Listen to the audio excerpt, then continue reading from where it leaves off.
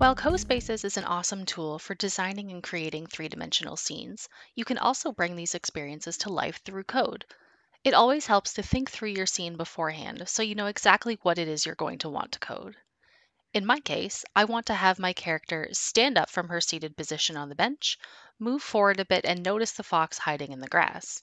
This will startle both of them, and then the fox will run off behind the trees on this path that we created earlier. Since I've planned out what I want to do, now I can get into coding. With a few exceptions, we need to tell CoSpaces exactly which items we want to code. To do that, simply right-click on an asset you wish to code, click on the button that says Code, and then click the slider beside Use in CoBlocks. Once the slider is blue and has switched to the right, our item is ready. We can go ahead and do this to all of our other items that we wish to code as well. Now, let's start coding. Click on the button in the upper right corner of your design space that says Code, which will open the coding window. You can resize this window by clicking on the two vertical lines to the left of the coding window and dragging until it's your desired space.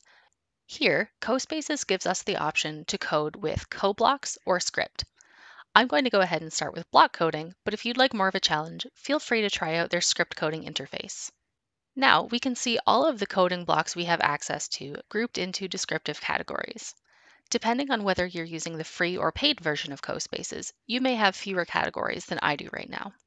As with any coding project, we now need to walk through our scene step by step, being very deliberate and purposeful about our coding.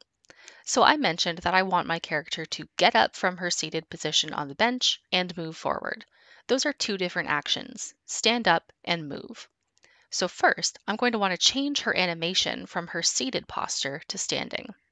So I can click through my categories and try to find what I'm looking for, or I can just type up in this search box here, animation.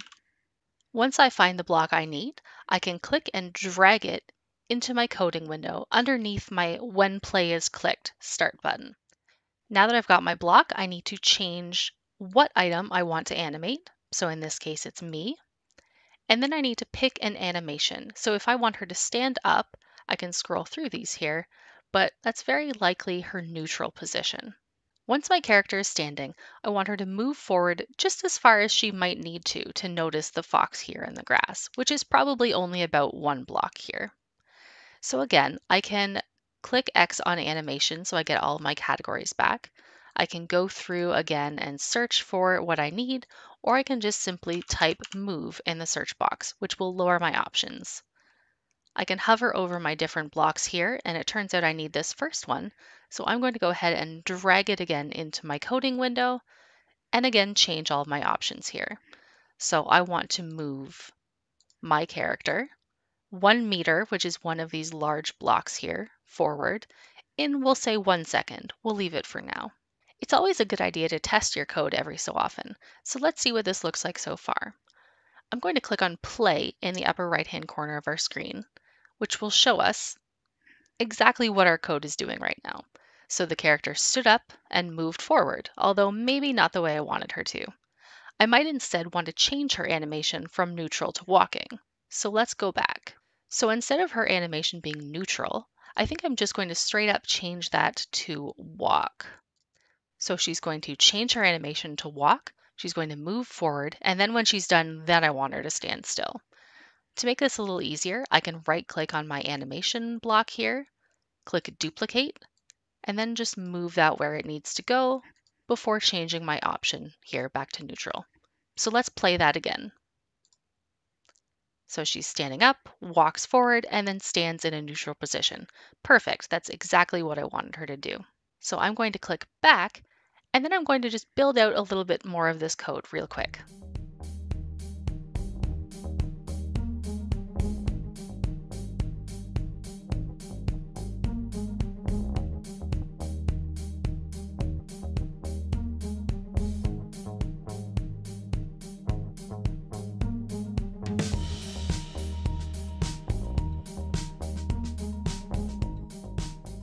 Now we're to the point where I want the fox to run away on this path we made earlier. Luckily, path items are set to automatically be used in CoBlocks, so this is easier than you might think. All we need to do is search our blocks again for move, But in this case, I want this third one that says move on path.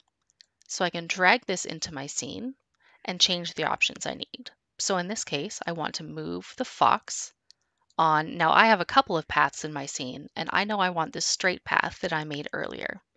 And then I want to change how long it takes the fox to run. So I'm going to change that to 4 seconds. But let's see how this looks. So we're going to go ahead and play here.